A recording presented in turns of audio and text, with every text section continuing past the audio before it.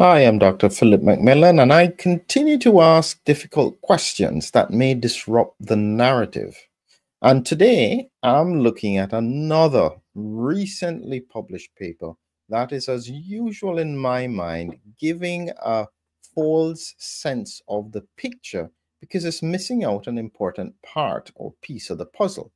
And this one is accelerated vascular aging after COVID-19 infection. Very important study. And you may notice that more and more of these studies are coming out because they are looking at the fact that the illness and mortality is all being driven by COVID. I understand that, and I can appreciate why they're doing that. But I am here to make sure that they don't miss the other piece of the puzzle, which is that what I'm saying is that a lot of what is being driven is what I call the COVID storm, a situation where you have recurring COVID infection in a cohort who is already vaccine primed. That's the essence of what they don't want to talk about. And this is why these conversations are not actually liked very much, but we still have to ask them. So, before I start to share with you what's going on, I want you to remember that in detail, I'll be covering this COVID's hidden time bomb, rapid arterial aging. Link to this paper. I've taken a very deep dive on it, and the link is in the description because this is a big topic. It's a complex topic and one that I think needs a lot of attention. So, I was initially going to talk about this paper in detail, but I realize that if I don't address this properly, you may miss the nuance of what is going on. So, I'm going to share with you a few simple points with regards to what I'll be covering in that presentation. You just have to understand a few basic bits of information about how the arterial system works and what they're looking at in terms of inflammation. And what you have here is an evidence of an artery, an aorta, say for instance. And what we're interested in is the fact that this gets thicker or stiffer in relation to COVID infection, or as I think, spike protein exposure.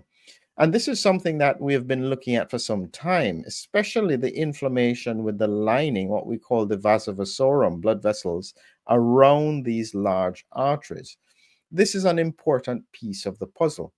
And what I think that they are starting to find is that COVID infection can drive inflammation in that region of the heart or in that region of the vascular system. So, to understand what they were looking at, because they were looking at a very specific thing in the context of increased inflammation. And this was what we call, in terms of the rapid vascular aging, they were then looking specifically at a condition that we call PWV, which is about pulse wave velocity. That's what they were looking at here, pulse wave velocity. And it's an important measurement and not something that we necessarily do routinely, but it could be done routinely because it gives an indication as to how stiff the arteries are. And what I've got here is a site talking about pulse wave velocity, PWV, and arterial stiffness assessment, thoracic key. And I just wanted to give you an idea as to what it is that they're looking at. And you can see here, they take a probe, they put it at the neck, the carotid artery, they have another probe at the femoral artery, and they look at the difference in the pulse waves. And that will give them, in terms of time and the shape of it, an understanding as to how stiff the aorta is. And so this gives us an idea as to arterial aging and the link to heart disease, hypertension, dementia. So it's a very important test. And you can see it here being performed where they're using two people, one at the neck, one at the femoral region, and they are looking carefully at the pulse waves and the timing between them. And so this is what this paper was looking at. and they found some important things. One of them was that it didn't matter too much with regards to whether or not people were infected. And when they looked at the pulse wave velocity here, and they were looking overall at all these cohorts, whether or not somebody was in ICU, whether or not they were just hospitalized, whether or not they had COVID and were non-hospitalized, and whether or not they were COVID negative. And you can see here the COVID negative had the lowest pulse wave velocity. That's what you would expect.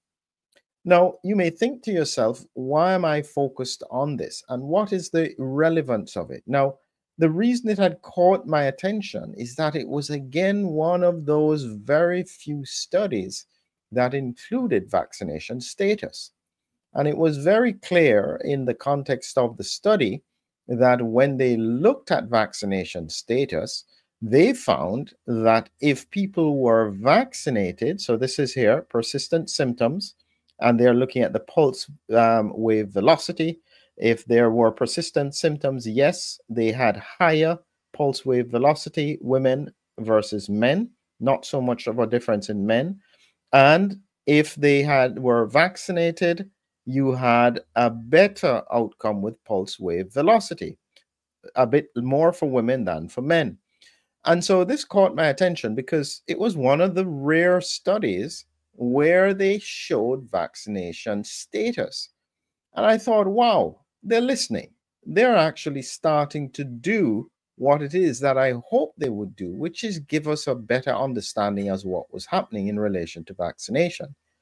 However, when I looked more carefully at the study, and this is part of the reason why I think I want to go into more detail on it, is that when they looked at the COVID negative, COVID positive, non-hospitalized, COVID positive, hospitalized, COVID positive in ICU, and this is the pulse wave velocity here, the trend, and this is over a 12 to 2 month and 1 year to 2 year period.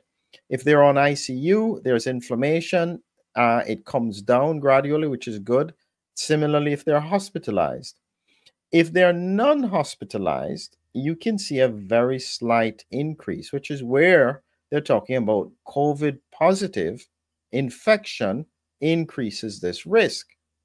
But what caught my attention was this COVID negative, because this has one of the steepest rises over the period of time, V1 and V2. That could be anywhere between 1 and 2 years. And so my question was, hold on, why is this rising if they are COVID negative? Because in effect, they didn't have a COVID infection. Why would this be rising higher than if they had a COVID infection and were not hospitalized?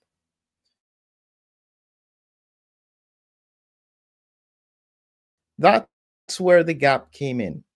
You can then call it out. And so when I looked at that, as I searched through the paper, it clearly was able to show me the vaccinated cohort who were hospitalized, their ICU, the percentages, but for some reason, they did not include it for the COVID negative cohort.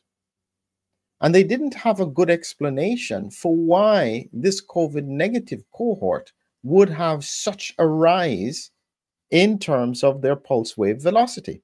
If anything, it should be largely neutral in such a short period of time. So these are the things I'll be going through in this presentation and break down what it likely means in the context of health if my instinct is right that this is because of spike protein exposure in that COVID negative cohort. That's my hypothesis. That's my extrapolation. So you can't take it as fact, but it is what I've been looking at for a number of years, and therefore what I would expect to find. So this is why I explained that when it comes to the science, if you know what to look for, it doesn't matter what they put out there. It doesn't matter what the authors say. If you know the data, understand where to look, you can find where the gaps are. And one of the big gaps is we know COVID infection causes inflammation and damage to the glycocalyx. What the question that I'm trying to figure out is, what are the risks, especially in low risk cohorts who had been vaccinated? Did you put them at higher risk on re exposure or otherwise, or even just from spike protein exposure for many of these complications? So, this is what we'll be covering in this presentation, this hidden time bomb, rapid arterial aging. And based on the trajectory that we saw in that paper, for some reason, it is happening the fastest in the COVID negative cohort who are apparently younger. So, if you want to understand the implications of that and understand where we're going in terms of the science, join us. The link is below. We'll be covering some of the important principles about the glycocalyx and the lining of the blood vessels, and the fact that I'm predicting that they almost become like potholes, along the lining of the blood vessels. Instead of it being smooth road, it's damaged. And this damage then increases the risk of all kinds of inflammatory processes in the blood vessels. And we'll be covering issues about this glycocalyx. This is the lining on the inside, this very soft hair-like structure that protects the cells beneath. When this gets damaged, you end up with increased stiffness. So this is why I said, when the science comes out, if you know where to look, you can find all the holes in it. And this is what I'm doing, dissecting out the implications across the population, because if this is happening, we need to know and we need to understand why. So, as I said, final reminder, join me. The link is in the description below. It will be about 10 days from now. This is an important conversation. We need to understand this ticking time bomb.